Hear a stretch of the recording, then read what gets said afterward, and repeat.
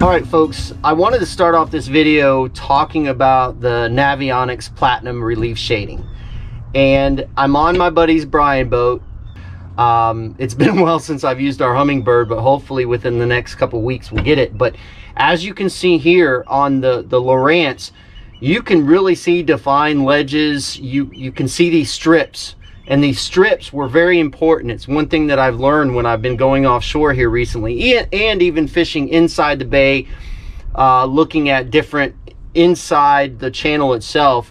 You can find these ledges that look like this, and it's really become a really big tool for me when I'm going offshore. Yes, in this episode, you're going to see I'm going to take one of our sponsors out, Mike Boyle from Levin Law Group. And I only went to one set of numbers, and from that point on, I went and just scouted. And every spot that we hit, we caught fish on. So it proved to me that there's a lot more to this Platinum Navionics Platinum Relief Shading than what I was putting into it. So I took a little bit of time to talk about what I was looking at. But as you can see here, you can see these stripes out. We're way off. We're at about 90 feet of water in this aspect, and you can see the different ledges all around. So this is a great tool to be able to go out and find new ledges, and this is shown all over the place. I thought it was more 60 feet of water and more, but actually it's all the way up into the bay, into the main channel, so you can find ledges just like this. So what I want to do is, let's go ahead and get into the fishing portion of this video. We'll talk more about the Navionics Platinum and what it looks like on the machine. So let's get to fishing.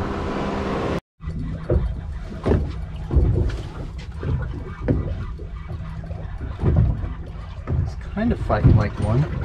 We got a grunt. Grunt? Yeah. If you want to keep them, you can put them in that box right there. Okay. All right, folks. I'm going to do a little bit of explanation. We're offshore today. I've got my good friend Mike with Levin Law Group, and he's never caught a hogfish. So I told him I would take him out and try to get him on a hogfish. And one thing that we've done is on the Navionics Relief Shading, when you get out to about 65, 70 feet, you start seeing these strips along, and I'll show you right now what it looks like. But you start seeing these strips, and then you start seeing these ledges. There's a red grouper. In hard bottom along these spots. So what I do is I go along these strips and I start looking, and sure enough we pick up some spots like that. But we had to come out to about 80 feet of water to see what we could get going out here. Nice little red grouper. So hopefully we can get Mike on his hogfish. Okay folks, this is what I was talking about when I said the strips. You can see these strips, whoops, right here. This is what I'm talking about, these strips right here. They're running in strips, and then you have one that runs this way. I'm checking out, so we're fishing here. We've got a ledge right here. We've probably got another ledge right there. We've got a ledge over there. You can see that ledge right there. We got to go check that out. I don't even have that marked. But as you can see, we've got fish up above. So if you have the Navionics Relief Shading, it even comes in really handy inshore inside the bay also, especially if you're looking for ledges in that inside the channel itself. So if you do go offshore and you have the Navionics Relief Shading, check out these strips, because more times than not, these strips are there for a reason, and it's indicating hard bottom and ledges. So definitely check that out. If you don't have the Navionics Relief Shading, I highly recommend getting it.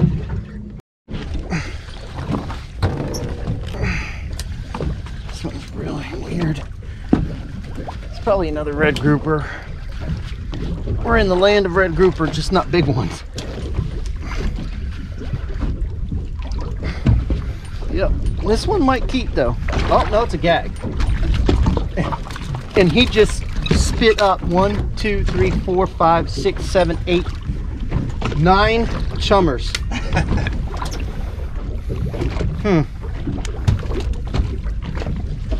Got him a red grouper. Got me a dog. It's a decent sized guy. Yeah, not bad.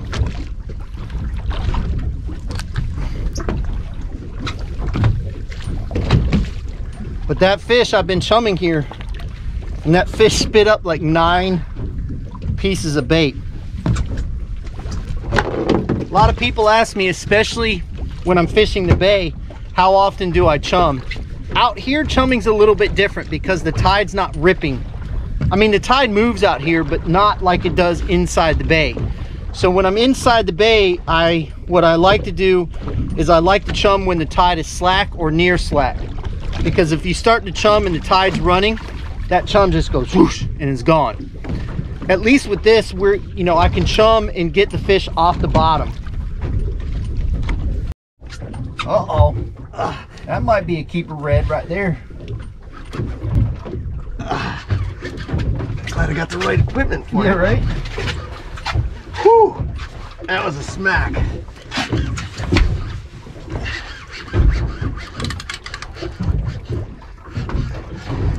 Oh yeah, that's gonna keep. Oh yeah.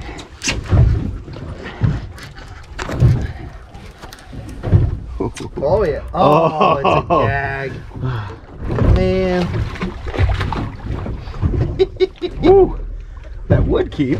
Yeah, he would keep. He's spitting up something. It's a nice fish. Yep, not bad.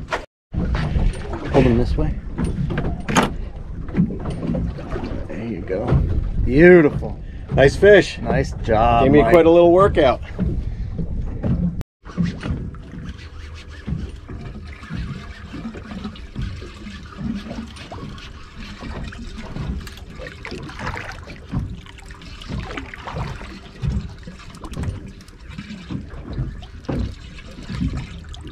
Oh, a little bigger.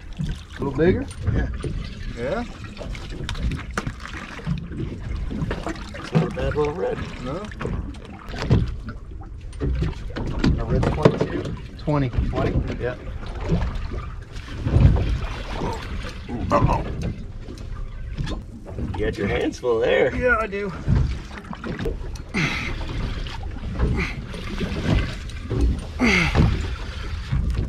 Every crank, I get him off the bottom. This guy just spit up about 15 Did he really? Yeah. He must be running out of chum and having to eat the hooks. Yeah. This is gonna be a keeper, I think. Yeah. Oh, nice. That's a beautiful fish. Yep. Beautiful sight. Not a bad red grouper. He's about 19. He's really close. Let's see what we do. I don't think you need to measure that one. Oh, he's 21. I think mine's 19. Can you measure him? Yeah, I don't think he's gonna make it.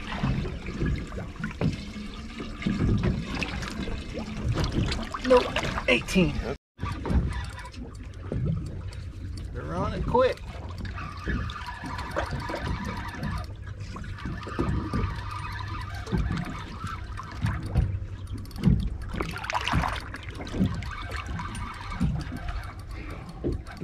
This thing's shaking its head like crazy. It's not happy. Oh, Another porgy. that's a bigger one. Yeah. We might need to keep this guy. That's a big one. White bait or shrimp? Shrimp. Folks, all we're doing is Mike is using a 1 ounce candy apple red regular jig, and I'm using a 1 1/4 Huggy candy apple pink jig. Doesn't seem to matter what the jig is. Just as long as you can feel it when it gets to the bottom, you're on. That's how fast the bite is. And like I stated before, and I showed you earlier in the episode, that Navionics Platinum with the relief shading, we just keep bouncing from, I'm not even going to our regular numbers. I'm just bouncing around trying to find some new stuff. And sure enough, we have, oh, son of a biscuit. So if you don't have that Navionics Platinum, I would highly recommend it with the relief shading.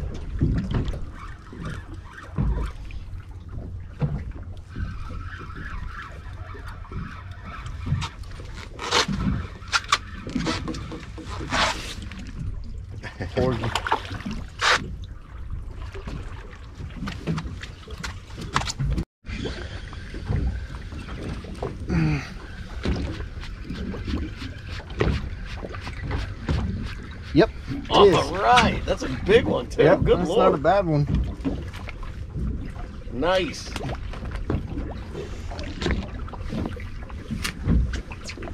Beautiful fish.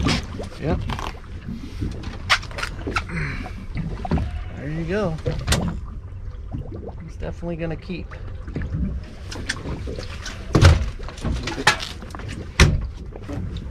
What's their main characteristic? Is they'll sometimes they come up with like a 5-gallon bucket. Sometimes they'll dig like that one was digging. So it all depends. Well, as most of you probably have figured out by now, or if you've seen the episode with him and me before, Mike is a lawyer at Levin Law, and I was asking him, he's worked for the state attorney's office before, so we were talking, and I asked him, I said, oh, before I get rudely interrupted, I was asking him, you know, he used to, you were the defense? I've done both. You've done both. I started out as a prosecutor putting people in jail, and then I worked as a criminal defense attorney for many years on the other side of the law, so I've kind of seen criminal law from both sides. So what was the most rewarding? It depends on the day, man. Both were tough at times, and both were very rewarding at times. But it's I mean, you're really dealing with the same fact patterns. It's just which side of it you're on. But now, you know, I don't do much of that anymore. Most of what I'm doing now is car accident and slip and falls and injury cases, which I find to be very rewarding, helping people who've been hurt and don't know how to navigate. Yeah, I mean, insurance companies and all that. I mean, there's a lot swirling around when you get hurt in a car accident, or, you know, get hurt through no fault of your own for some other reason, and you got to figure out how to deal with it. And with Mike explaining that, is most of you probably know and remember that Chad got into an accident and he hurt his hand, and he ended his whole hand modeling career. Yeah, his whole hand modeling career. And so he called Mike, and Mike was able to help him kind of navigate and kind of say, you know, what to look out for in dealing with the insurance companies. And Chad was able to settle and take care of himself. But you know, it's nice having somebody, because like Mike in the Levin Law Group on our side. It's funny because when they first approached me, I was like, you know, guys, I'm sorry, but I don't think this makes sense.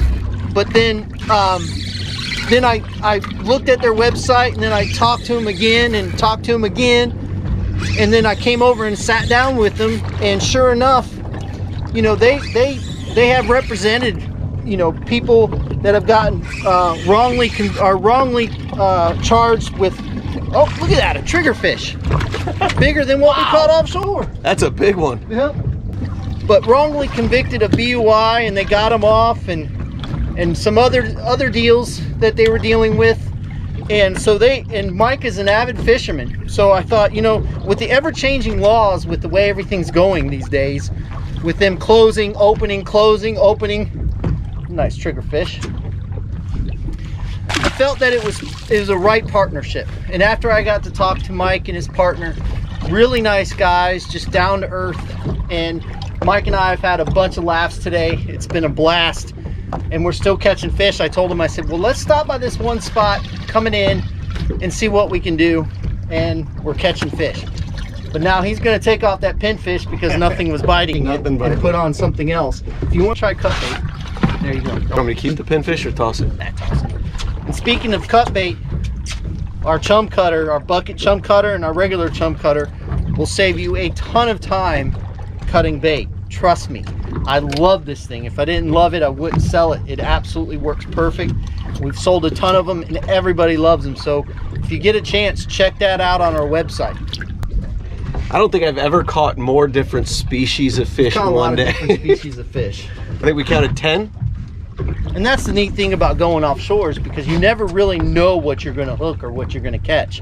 That's the cool thing about it. And I think that's why Chad likes going offshore so much, is because you just never know. I mean, we've got such a mixed bag in the cooler, which I'll show you here in a minute, that, you know, can you do that inshore here? Not really, no. But you can still catch a lot of the same fish inshore inside Tampa Bay that you can offshore. Just, I mean, literally that triggerfish, I'm looking at Egmont right now. I'm looking at Fort DeSoto right now. So every time we've come to this spot, we catch triggerfish, which is the weirdest thing in the world, but it happens. And what I did, folks, is the tide is really slow in here. So what I did is I dropped down to our 3/8 Huggy and in the hot pink, and I can get it to the bottom, still feel the bottom. I was using a heavier, I was using the 1/8, but or the 1 1/4, I'm sorry, the 1 1/4, but the problem was I think it was just too heavy and they weren't liking it. For some reason, as soon as these tides slack off, these fish like the lighter weights. Come on, Mike.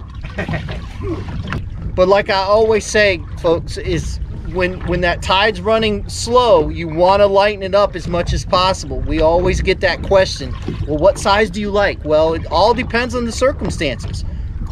So if you're going to be buying jigs from us, buy every kind that we have. No, I'm just kidding. But in all seriousness, you want to be able to have the lightweight stuff, and then you want to have the heavy stuff. Uh-oh, mic's on. Can't believe I haven't gotten bit. It's a good fish, Mike. It looks like it.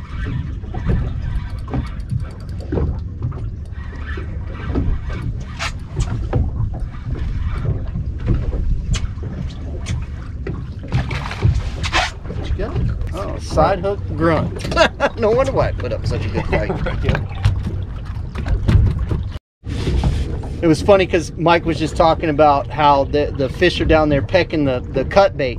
And I was explaining to him is that's actually, you're going to go through a lot of cut bait and to be able to get those fish riled up, because what they're doing is they're down there and they're eating the cut bait and they're creating a ruckus down there. So all the other bigger fish are going to come in and try to see, you know, what's going on over here. There's something going on that I need to know about. And that's exactly what happens. Is a lot of times we have to go through losing bait and catching grunts and stuff like that until those bigger fish move in.